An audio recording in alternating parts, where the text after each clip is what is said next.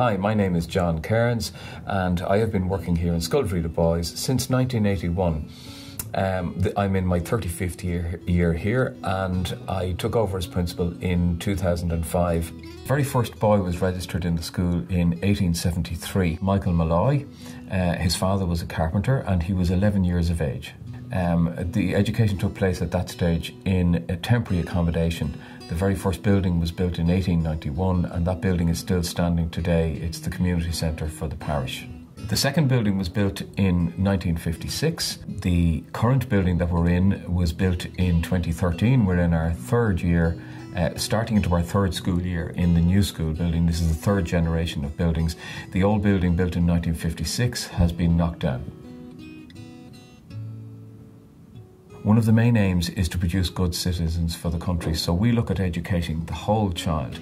We take a holistic approach and we look at every child's individual situation. We look at their home situation, we look at the child's personality, we look at their ability, and we try to educate the whole child. It is often remarked when they go to the secondary schools that the principals would always know children who came from our school because of the way in which they conduct themselves. We have a mix of teachers who are experienced with 10 years experience or more, and we have some newly qualified teachers.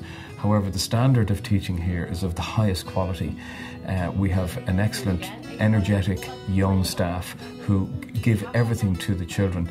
They're kind, they're protective of the children, they're very caring, but they're also very professional in their approach to both the children and the parents. And once again, I would say that they take the holistic route of educating the whole child. It permeates throughout the whole school, and it's something that we encourage all teachers to take part in. We have quite a diverse population here in the school. We have children from many nationalities, and a lot of these children would come to school with no knowledge of English. They may enter the school not even at the start of school in junior infants. They may enter the school halfway through the 8 years of primary school, coming from maybe Pakistan or India or China, and they would have no English.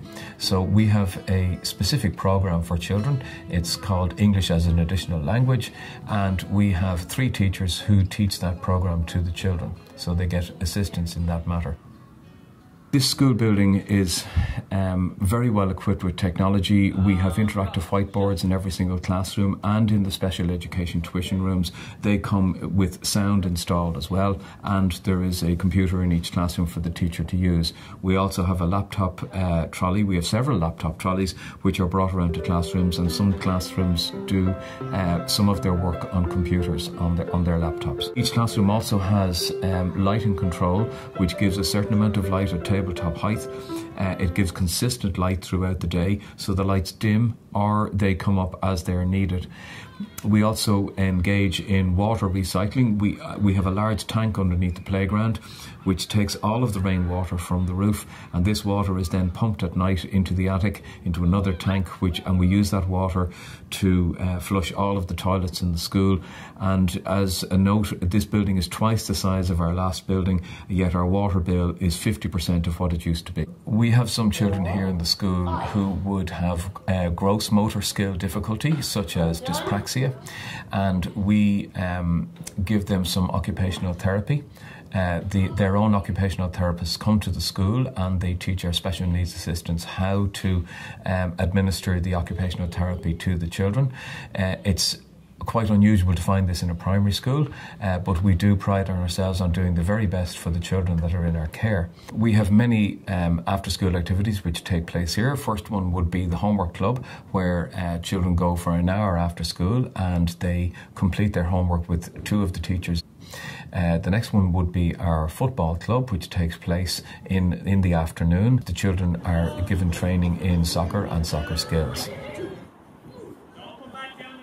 We have a great sporting tradition here in Scoil Bhride.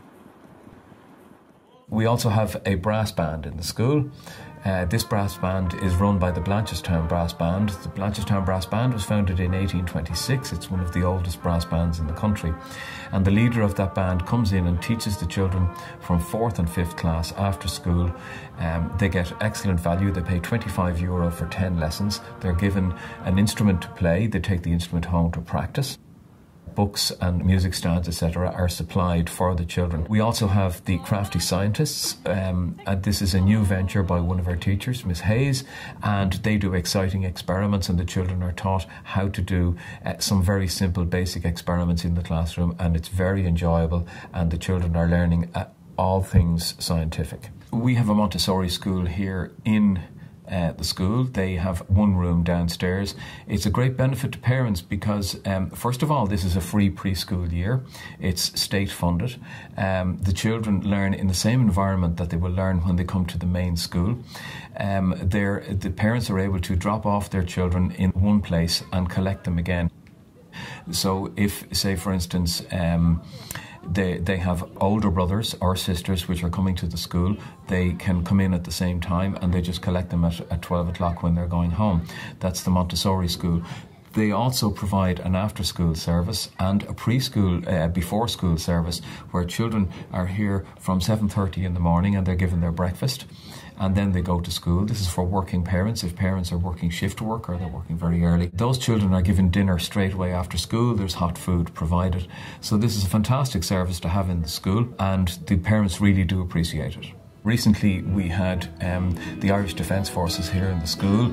It's part of the 1916-2016 centenary celebrations. The Defence Forces were here to present the Irish flag to the school and the Proclamation of Independence, both in the Irish language and in the English language. And by the readiness of its children to sacrifice themselves for the common good, prove itself worthy of the august destiny to which it is called.